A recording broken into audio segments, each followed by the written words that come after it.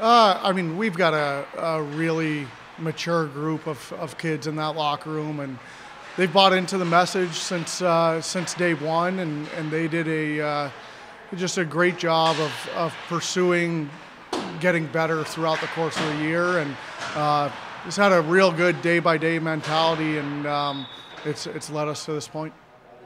Yeah, I think it's a strength of ours. Our depth is you have to have that to be able to have consistent success over the course of a season, and then also carry that over into the playoffs. So it's been a strength, and it's going to need to continue to be.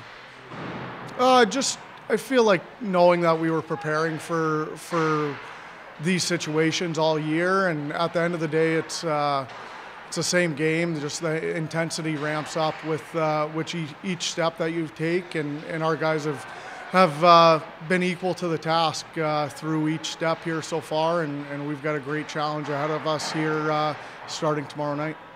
Yeah, I mean, they're an extremely good hockey team, really well coached. Have a ton of respect for that program and the team that they've put together this year. So it'll be a tough challenge, but like I said, our guys have done a good job of taking things day by day, making sure that we play to our process, and each team at this time of the year makes little adjustments and those kind of things, but we need to make sure that the staples that have been staples of our game throughout the course of the season and into the playoffs remain that way.